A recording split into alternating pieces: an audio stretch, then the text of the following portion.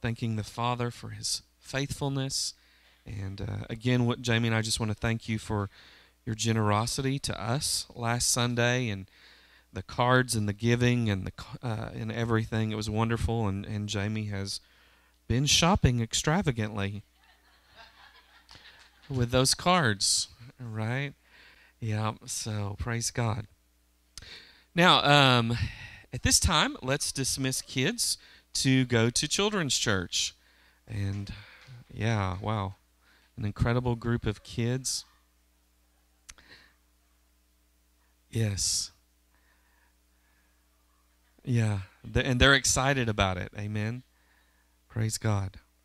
Hallelujah. Now, before I minister, I do want to have a at least one quick testimony. And Amber, do you want to come on up?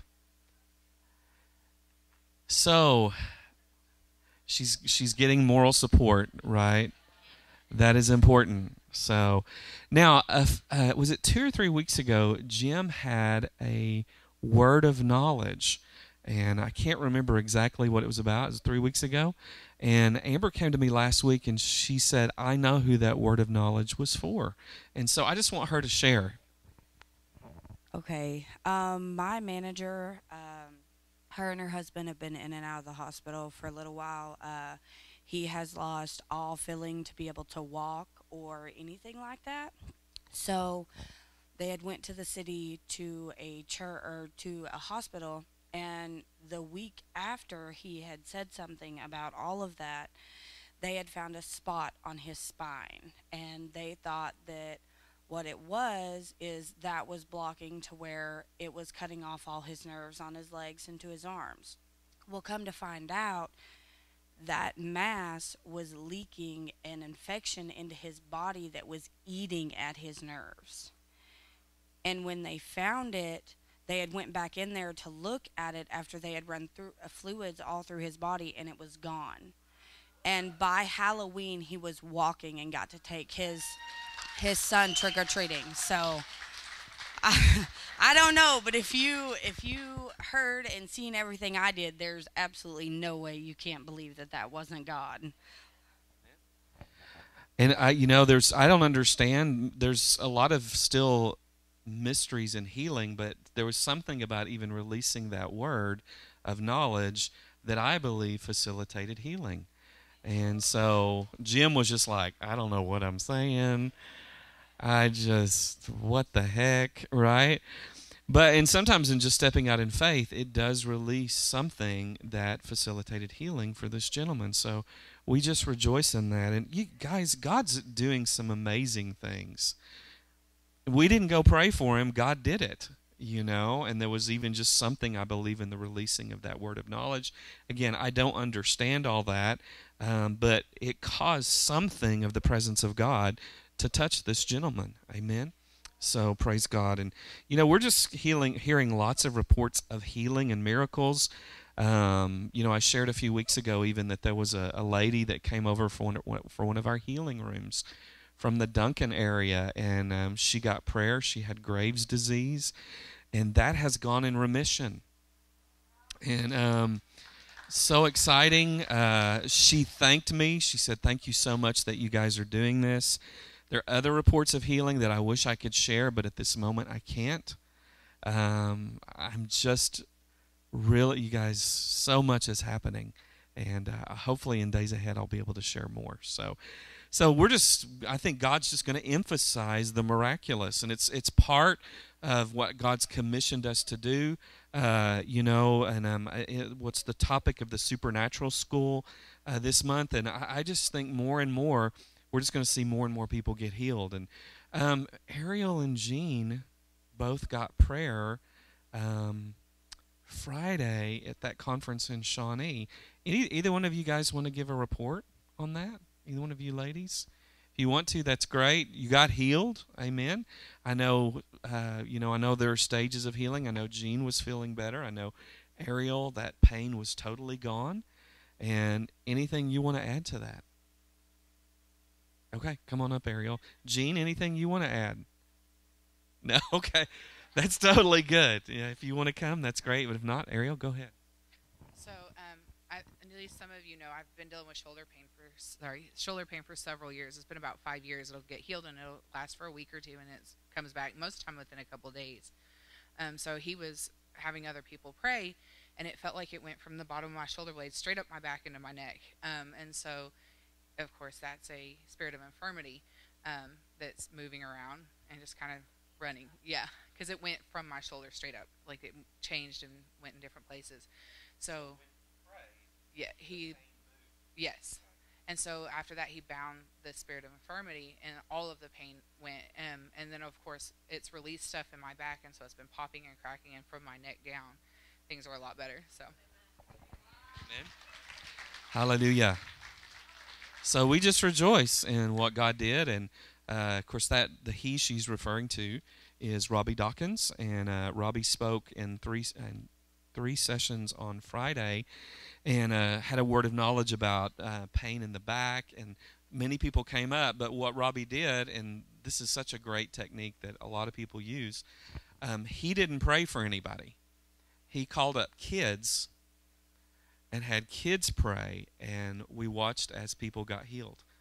And so, just to say, anyone, then those who got healed would turn around and pray for others. And so, just to show, it's not about so much the person, the minister, but it's the equipment of every believer to move in the miraculous.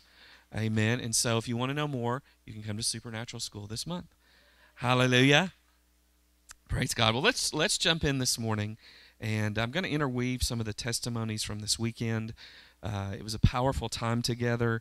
I'm just more convicted than ever about what God is wanting to do in the earth in this season, and God just continues to do crazy things. A lot of people in Hollywood getting touched. I mean, we know what's happened with Kanye, and then also one of the Kardashians' ex-husbands got saved last weekend. And Chris Rock, who recently had a car wreck, said that when he came out of that, God is speaking to him about his relationship with Jesus. And Hugh Jackman recently announced that he's born again. And I think I talked about that last week. But, and again, are all these people completely sanctified? No, but neither are we. And they're moving in what they know. And what was it? Kanye had an event where there were 6,000 people, and like was 1,000, 2,000, 1,000 people got saved when he did an altar call. Praise God. And there's a tremendous thing that's happening. Yeah, I haven't seen that happen yet. So, man, I'm not criticizing him. And let's just pray for him. Let's pray for what God's doing. I haven't seen this movie yet, and I want to, but the Harriet Tubman movie that's out right now is really portraying. How many know Harriet Tubman was a prophet?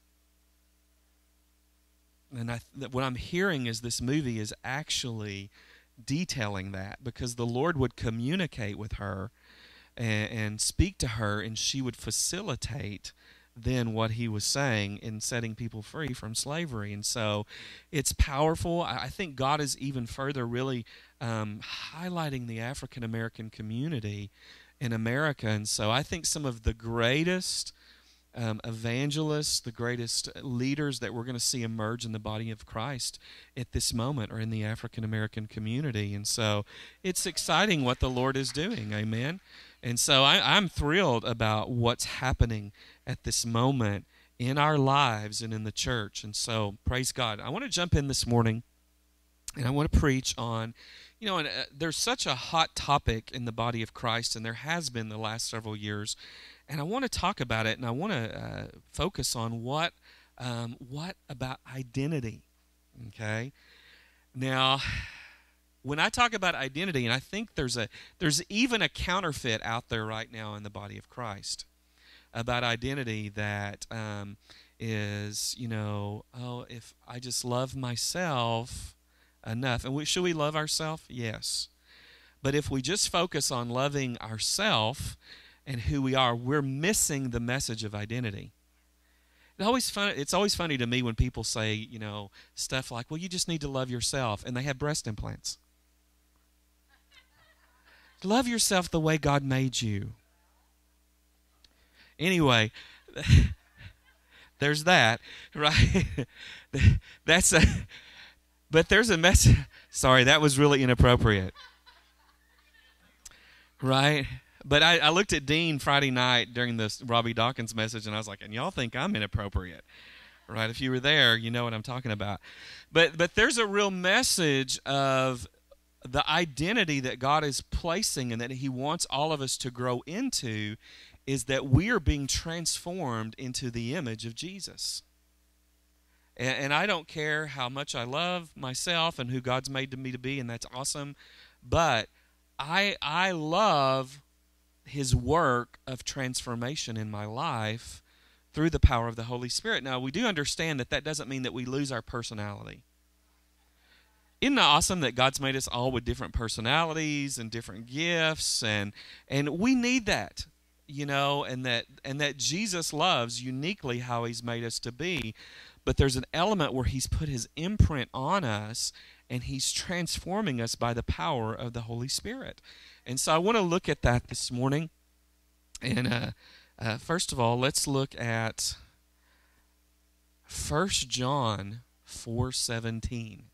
1 John 4:17. And this is such a key scripture in identity, and it's such a key scripture in understanding how God wants us to walk and move and live, right?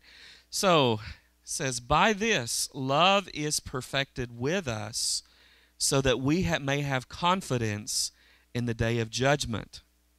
Because as he is, so also are we in this world. Do you understand that as Jesus is at this moment, is who you're called to be in this world? Right? Isn't that, now, we have to wrap our head around that for a moment, right? Because how is Jesus at this moment? Where is Jesus at this moment? He's at the right hand of the Father. Is he seated far above all rule and dominion and devil and principality and power? And are we seated with him in heavenly places?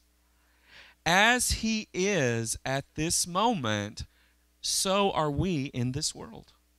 Right? So I want us to look. Let's jump over to Revelation 1:14 and 15, and let's get a glimpse of who he is at this moment. Amen? So let's read this. And this is, of course, John was in the Spirit on the Lord's Day on the Isle of Patmos. And, Thursday night, we were in the Spirit in Shawnee, and that's all I'm going to say.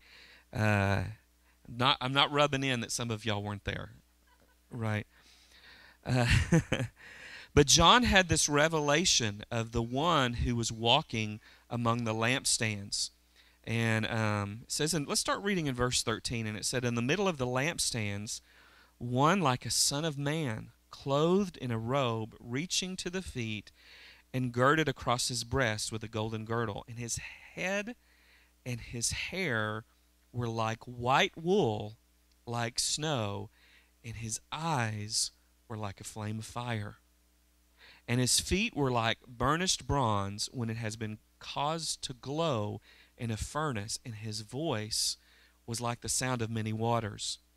And in his right hand he held 7 stars, and out of his mouth came a sharp 2-edged sword, and his face was like the sun shining in its strength. That's Jesus at this moment, right? Seated at the right hand of the Father in great glory, in great power. And we could probably break down all those things one by one and look at the power and the glory and the majesty that's on Jesus at this moment.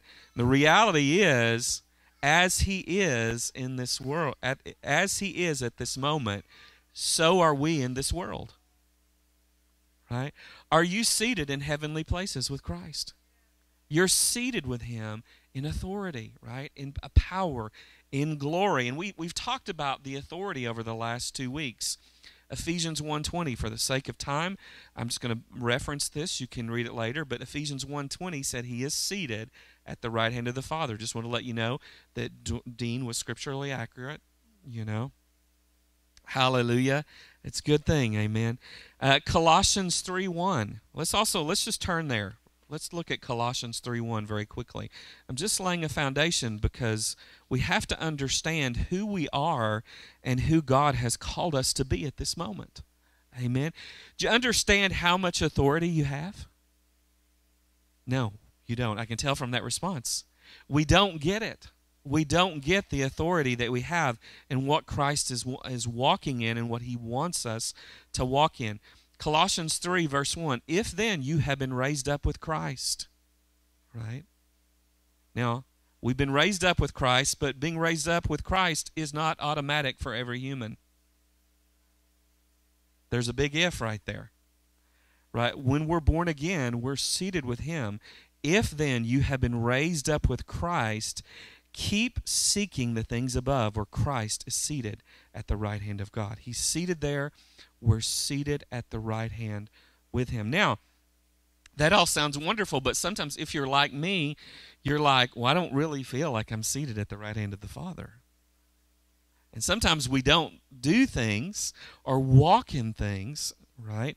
Because there's still, even though we're positionally seated there, there's still a transforming work of the Holy Spirit that he's doing in us, not only individually, but even very importantly, that he's doing corporately in the church to transform us into that image, right? The Holy Spirit does all these things, and he does things like he don't you love what the Holy Spirit does? He comforts us. Don't you love the comfort of the Holy Spirit, right? He gives us gifts, right? He reminds us of what Jesus said. He leads us into all truth. He clothes us with power. And the reason he does all those things is because he's actually transforming us into the image of Jesus.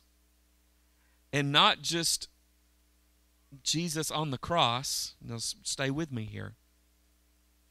Because there's the important, we can't get to this place without coming through the cross. Right. We have to understand what it means to go to the cross and to experience the divine exchange. Amen. But there's a reality, and this almost sounds, because it doesn't diminish the cross at all, so bear with me. But Jesus isn't on the cross anymore. Right. Now, do we value the cross and love the cross and cling to the cross? Yes. Do we still live a life of self-denial and all those things? Yes. But there's a reality that Jesus is seated in heavenly places now, and he's calling us to be seated with him in power, glory, and authority, and victory. And a lot of times we stop at the cross. Now, do we still cling to the cross? Are there still moments that you have to I got to take that to the cross? We don't ever get past taking things to the cross. So hear me. But there's something about that the victory of living in heavenly places that Holy Spirit is trying to take the church into. Right? And he's equipping us, he's transforming us, and we have to say, Lord, do your work in us. Holy Spirit, conform us to that image and that victory of Jesus. Amen. His primary mission, the Holy Spirit, is to make us like Jesus. Right? Didn't Jesus come? And if you've been a part of this church for any time, you get this understanding that Jesus actually poured out his divinity. He poured out what made him God. He came, he was born in the flesh, and he moved by the power of the Holy Spirit to demonstrate to all humanity that we could live the same way. Right? There were times it talked about that Jesus cast out demons by the Spirit of God.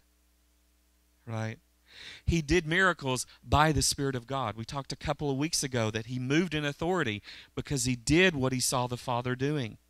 right? He stayed connected to the heart of the Father. There was that element of power and authority. And there's this thing that the Holy Spirit is doing where he's teaching us to move like Jesus did. Now, there are times maybe that we miss it and we don't get it totally right. That's okay. Right? We had a lady this week. She was talking to Jamie and myself, and she's just like, I just pray for people, and nobody gets healed, and I just want to give up. And we're like, why?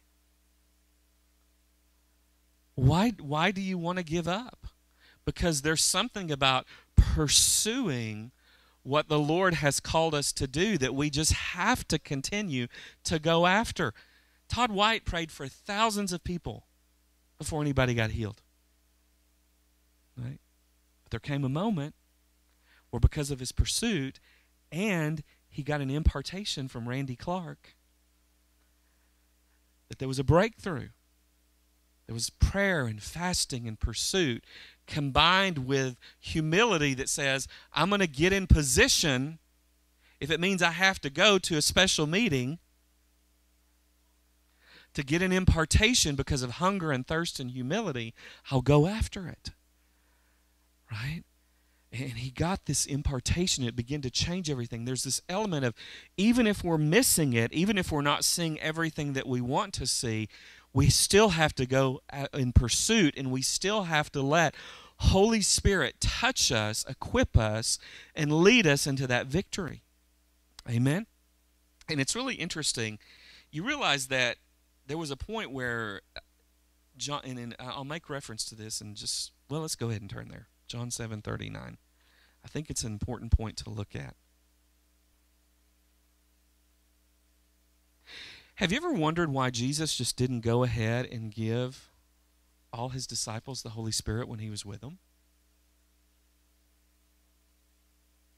John 7:39. Let's read verse 38 also. Jesus saying, He who believes in me, as the scripture says, from his innermost being shall flow rivers of living water. But this he spoke of the Spirit, whom those who believed in him were to receive. For the Spirit was not yet given, because Jesus was not yet glorified. So Jesus actually needed to be glorified before the Holy Spirit was given. Why is that? Because there needed to be a transformation into an arisen, ascended Jesus. Right? There was no model of Jesus ascended, risen, victorious over all the powers of darkness until he had been crucified and resurrected. Then the Holy Spirit was going to be poured out, because there's something even further, that the Holy Spirit is transforming the church into a place of ascension and victory at the right hand of the Father. And I don't think we can get there individually.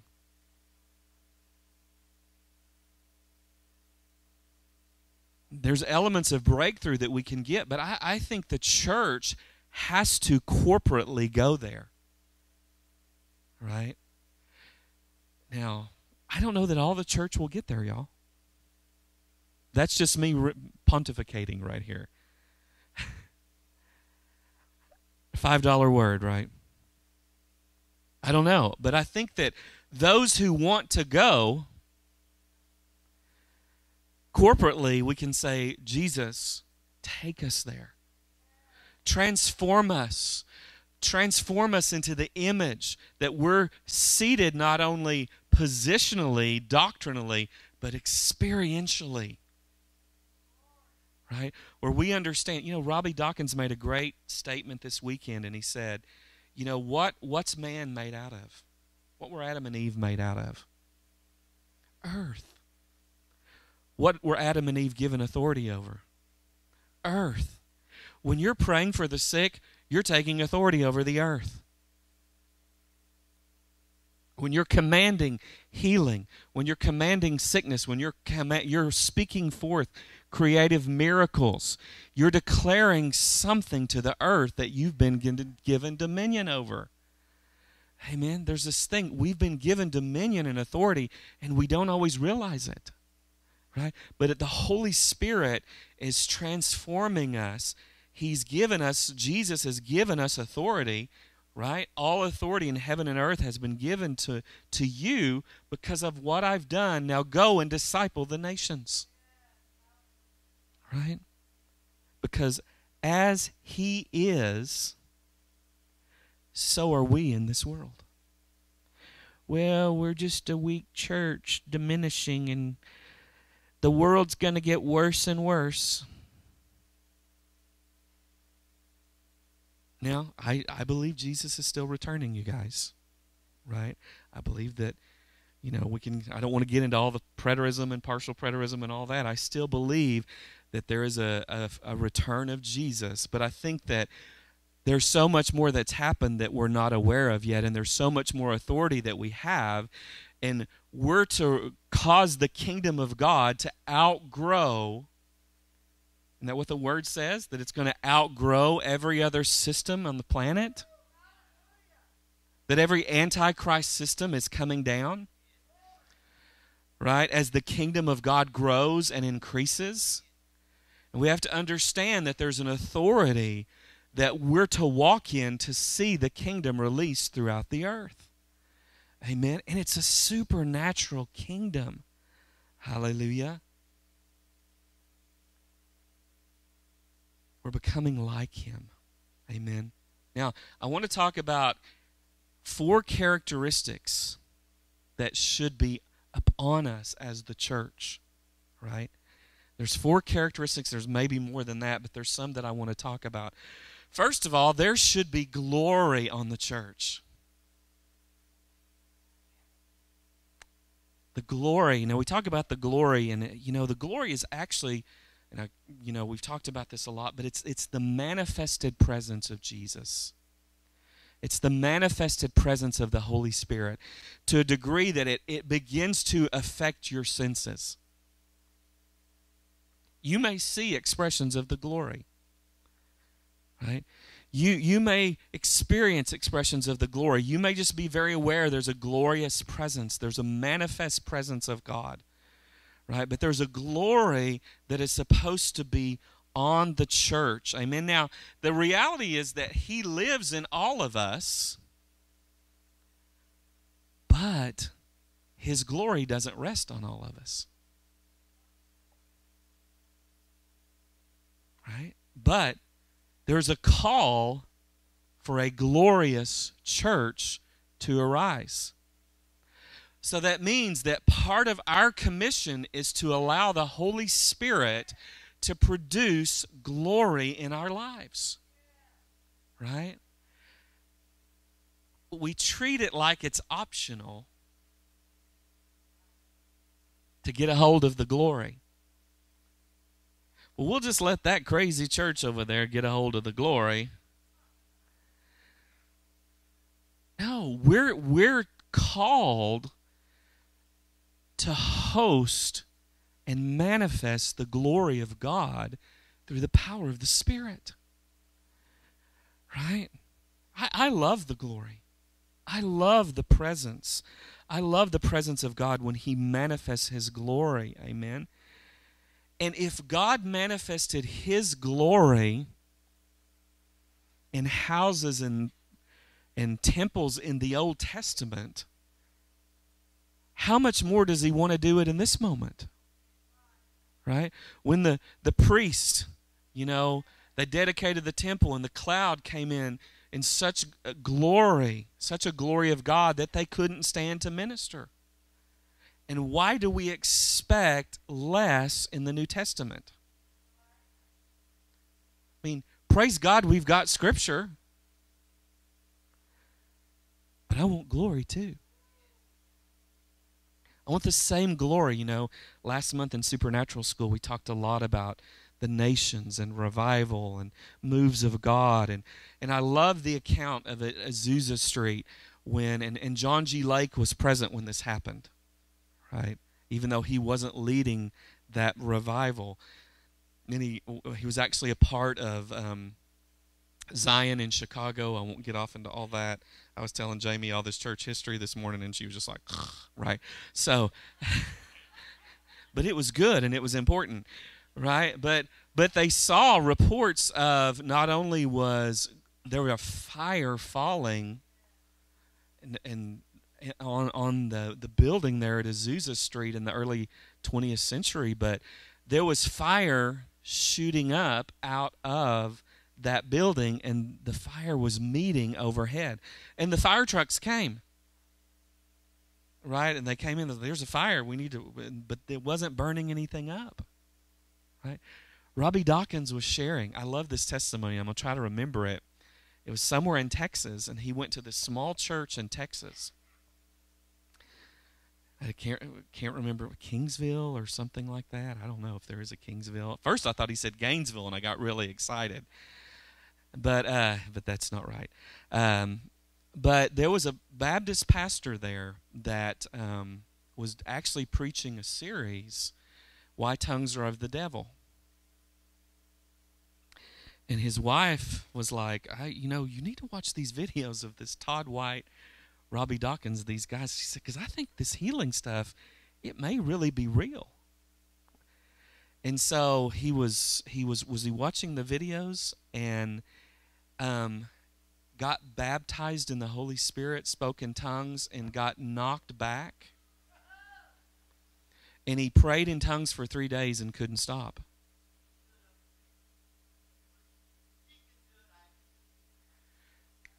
He got zapped. When he got up, he was speaking in tongues, and he spoke in tongues for 3 days and couldn't speak in English. And he was afraid to leave the church. And at one point, the fire department knocks on the door. And he's like terrified, and he's having to write because he can't talk. Because he would just speak in tongues. And they were like, well, we're here to put out a fire because there's fire on the roof of the church. But there's nothing burning here. But that glory physically manifested. So this guy contacts Robbie Dawkins about coming and doing some meetings, and his people were like, well, we're booked up, and you're this tiny church, and Robbie found out about it and was like, no, we're going. And they had all these crazy miracles happening and breaking out. Even when people were filming it to try to discredit what they were doing. And as he said, the footage has mysteriously disappeared because so many people got healed. Right? But there was a manifestation of the glory. Right? We've had people prophesy that's going to happen here. Right? I mean, we've had people walk up and get saved because they were like, there's something drawing me to this building, and I don't understand what it is, and they shook and trembled under the power of God and got saved in my office. And at first I was like, who is this? Is this for real? You know? It scared me a little bit. But I'm like, God, it's going to happen more and more. Right? But at the same time, we got to get outside the walls of the church, wherever we go, and walk as vessels of the manifest glory of God. You're a temple of His presence, right? There's a glory that's supposed to be on us as the church, as the people of God. Amen? There's a power that should be on the church. Right? We've talked about the dunamis power. And unfortunately, because much of the church will not embrace their inheritance and call to power of the Holy Spirit, we've got whole generations of people that are turning to the New Age and the occult and psychics because the church has refused to step in to what we've been called to do, right? We've got people turning to healing energy alternatives like Reiki and therapeutic touch. I'm going to get really controversial here, so hold on. I'm going to do it. We've got stuff like the Enneagram, which everybody and even a lot of ministries are embracing. It's a personality test, but it's from the occult. And the guy who actually got the revelation of it got it through spirit writing. And spirit writing is where something comes and takes over your body and you can't control it, and you write these things out. Those are the, because we've got a whole generation that doesn't know that they're called to be transformed and conformed to the image of the risen Christ. And they're doing things like, well, I don't know who I am. The Enneagram's going to tell me.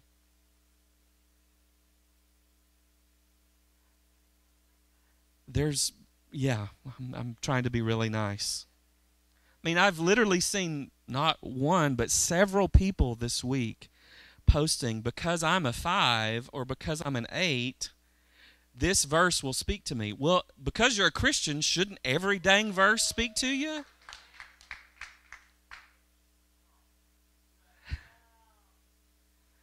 Now, if you're, I'm not saying that, if you've dabbled with the Enneagram, there's no judgment there, because I mean, we've got some well-known ministers and ministries promoting this, and I don't think any less of them. I think they probably need to do a little more research, right?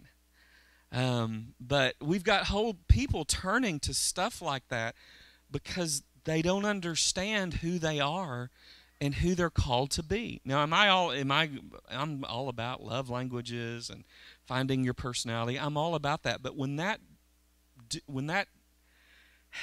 replaces a biblical identity, and if y'all want to know more about that, I'll give you some videos.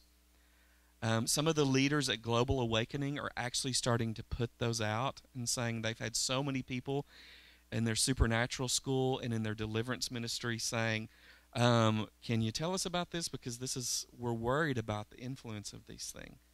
And people like Dr. Mike Hutchings are putting out these videos and saying, you need to look deeper into this thing. Okay, so again, I'm not trying to be super look for a devil under every bush or condemn people who've looked into that, but we need to understand who we are because of the Word and the Spirit, and not who we are from spirit writing. All right, so little sidestep there, and again, it's not to judge or condemn, but it's just to make us aware. Amen. Because the reality is that when we try to, the devil's really good at counterfeiting power, but he's nowhere near as good as Jesus, right? And you do understand that he's always tried to counterfeit the real. Didn't the prophets of Baal try to do that on Mount Carmel? And didn't the sorcerers in Egypt try to duplicate, and they turn their staff into a snake, and then Moses comes in, throws the staff down, turns into a snake, and swallows up all the power of the enemy, right? So the issue, a lot of times people want to say, well, signs and wonders, they're of the devil. No, there are counterfeit signs and wonders, but if they point towards Jesus, they're real. If they're drawing away to other sources and other gods, yes, they're counterfeit, right? But we should be walking in power, in demonstration, and authority. Amen? Another reality is triumph. We should be walking in victory over powers of darkness, right? There's a victory that has been given us as we're seated in heavenly realms far above all rule, all power, all dominion, and authority. Now, unfortunately, this is truth, but unfortunately, it doesn't mean there's not going to be battle. It doesn't mean there's not going to be believing. And I heard Robbie share some things at Voice of the Apostles, and I heard him share it again over the last couple of days. And I love what they do, and I'm just going to share what they do. And he was getting ready to minister a very, very large conference in England. Tens of thousands of people there, and about 45 minutes to an hour before he's supposed to go on, he starts getting flu-like symptoms. It says it felt like knives were in my throat. I lost my voice, couldn't do anything. And he said, I went to the guy who's over the conference, and it's like, I can't preach, right? And the guy was like, we've got thousands of people here. Do you see the 10 cameras set up? You're going to preach. Get over it. Yeah. Good pastoral advice. Suck it up, buttercup, right? So, you know what he did? He called his sons and said, this is happening. I need you to do something. So you know what they did? They went to the ER and started praying for sick people and evangelizing them. They didn't pray for their dad. They went and got people born again. Yeah, he told them, he said, and the kids told Robbie, let us know when it lifts. And because they went and they saw people born again and healed, he said, the enemy left me alone. He calls him Little Lucy. And he said, because if Little Lucy's going to strike me, I'm going to strike back, and I'm going to make him pay. When he was a pastor at one of the worst cities in Illinois, a lot of gang violence, and he said, I learned this from the gangs. Because if one gang would kill one person, that gang would kill 3 of the other gang in retaliation. He said, so anytime in our city where there was a drive-by shooting or an area where someone had been killed and there was violence, he said, we'd go out and evangelize and get at least 3 people born again. And it transformed their city from one of the most violent in Illinois to one of the most transformed. And he was a pastor for 17 years, right, through the vineyard doing this stuff. Maybe the key in our city, in Ardmore, everybody wants to talk about how bad Ardmore is. Let's make the devil pay for the things that he's done, right? Let's make him pay. When he hits you with sickness, and I tell you what, and I've said this before, but you guys were here, many of you, when Charlie Shamp, the first time he was here, and my mom's dying of cancer. He prayed for her, and then he prophesied over me that my apostolic sign would be the healing of cancer. And my mom dies of cancer, and then 7 months later, my dad, who we don't even know has multiple myeloma, which is a form of cancer, dies from that. Had Ken Keith pass from cancer. I think we, as a body of believers, need to make the devil pay.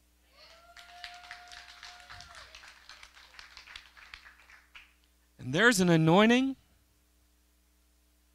that he's given us as basic equipment. Basic equipment. It's just like being issued a gun and a helmet. I've never been in the Army, right? But they issue you basic equipment. It's a good thing. What, that I was never in the Army, or that they... that probably is a good thing, right? I don't like this food, right? I need a mattress a little better than that. We do that in the church. I didn't like that song, right? But there is a basic equipment that he's given us as believers. But at the same time, there's something that we have to get a hold of, because I think cancer needs to bow its knee. There's an apostolic anointing that he's put on us, because you understand all that, you know, your leaders, the same thing that's on them, it goes down to the people, good or bad. Hallelujah. But there's an anointing that God's giving to break the power of cancer, and we just need to press into that and get a hold of it. And there are other afflictions that need to go. There are people struggling here today with physical things, autoimmune issues, a whole lot of other stuff that, man, that needs to be put under the feet of Jesus, because we're seated with him in heavenly places far above all rule, dominion, sickness, disease, darkness, bondage. We've got to get a hold of that. Right? And it may cost us something. Did it cost them something when the enemy struck them and they said, all right, praise God, we're going to put on Netflix and veg?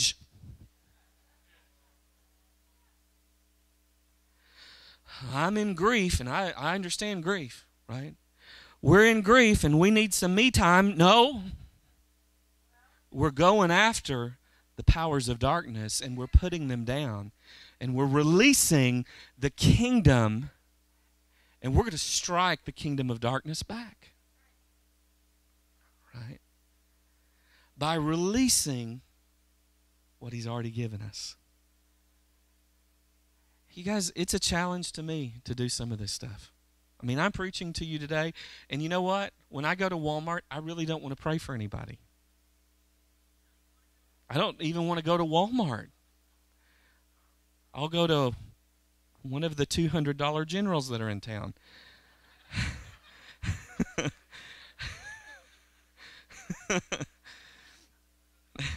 It's very convenient, right? But there's something where we've got to take the kingdom. Now, praise God for what he's doing in these four walls.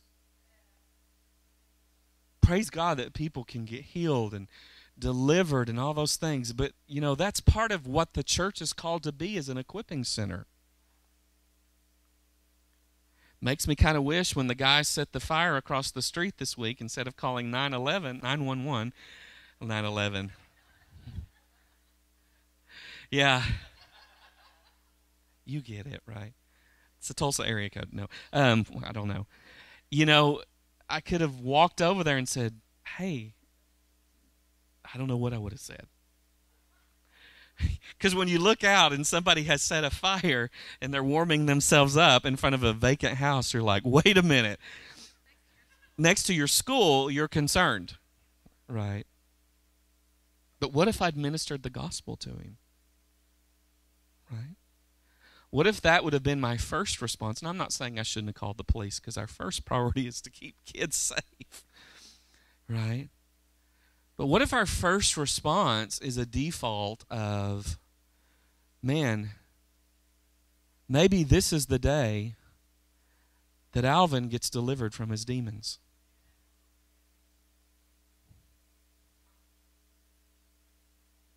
Maybe this is the day that the red-headed lady on the bicycle, now we've ministered to her. Carrie and some ladies ministered to her one day. She wept and wept. It's the presence of God touched her. But maybe, just because we ministered to him once doesn't mean we don't do it again.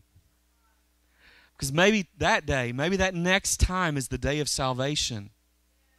When those things that have been keeping her bound, she gets set free. We've got to be aggressive, because the only way, and we can sing songs about it, about the knowledge of the glory of the Lord covering the earth as the water covers the sea. And, you know, should we do those things? Yes. Should this be a place of equipping and safety and fellowship and family? Yes. But you know why Kanye's being so effective? He's doing it. He's preaching the gospel in places that if I went and did something in LA or somewhere, 50,000 people probably wouldn't gather. It's just the way it is, you know, right? But there's a harvest. There's a harvest that's waiting, right? And you don't have to be a superstar. You don't have to be a Kanye. You don't have to be a Justin Bieber, right? You don't have to be a Bill Johnson. You don't have to be a Heidi Baker.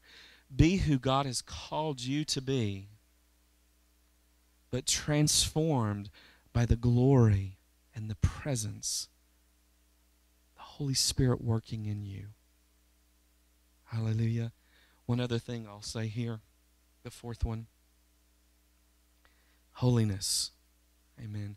There's a holiness that should be on us. And, I've taught about holiness before. And holiness really is about that whole reality of we've been separated to His purposes. Right? Now, should we be moral and all those things? Yes. Right? But if you start getting touched by Holy Spirit and you start getting transformed, He'll start dealing with those things. And He'll start separating you so that you can be, useful to the Lord because of His glory and His presence that's resting upon you. Embrace who you've been called to be, right? Embrace who you've been called to be. Embrace who Holy Spirit is transforming you into. Amen. Hallelujah. Let's stand together this morning. So we're going to pray, and I do this almost every Sunday, but I'm going to commission you guys to go and be Jesus. Right? I'm going to commission you guys to further be transformed and go and carry the gospel of the kingdom into your communities, into your workplaces, into your home today. So, Father, I want to thank you today. Father, we thank you for the Holy Spirit, that He dwells in us. But, Lord, right now, I ask, Holy Spirit, you come and dwell in glory on each one of us. Lord, we want to host your glorious presence, not just when we come together on Sunday, though that's so important, God. But, Lord, we want to host your glory. We want to walk in your glory throughout this week. So, Holy Spirit, I ask that you begin to come on all of us right now. You're in us, but I ask that fiery presence, that same glory that came upon the believers on the day of Pentecost, I ask that you just begin to rest on each person today. Lord, the fire of your presence, the glory of your presence, that authority that you've given us, that power that you've given us, Father, that you're wrapping us in love, you're wrapping us in holiness, you're wrapping us in power so that we can go out and share the gospel. Father, where there's infirmity, God, we come against it right now in Jesus' name. Father, we come against every sickness, every disease. We release healing, health, and wholeness to each person today, God. Father God, bring freedom from sickness and disease. Father, break the power of oppression. Father, we're oppressed. Father God, where we've let the enemy have access to our lives. Father, I take authority over those things in Jesus' name, and I declare freedom. Father, let the wind of your Spirit blow on each one of us today. Set us free from every affliction, every oppression. And Father, I commission this people today to move throughout the week and to move and live as Jesus is in this moment. Father, we thank you today. Father, I thank you there's just a glory of your presence that's coming in greater measure right now. Father, it's coming on people right now. He's coming on people. Thank you for the equipping. Thank you for the commissioning that you're releasing, Father God. Thank you that you're commissioning us in power and love. You're commissioning us to go and release your kingdom throughout all the earth, God. Thank you, Father. Thank you, Father. Thank you for what you're doing. Thank you for what you're going. Father, I just thank you even right now. There's an apostolic commissioning further coming. Father, as I just sense that glory and that weighty presence on my back and my shoulders. Father, I thank you that you're further commissioning this place, the body of Christ. And I know there are other expressions of the body of Christ. And Father, we just bless every local church in this city. Father, to begin to move. Father, to begin to move in what you've commissioned your church to move in. And Father, I pray where there's witchcraft assignments that you just break it out of every local church right now.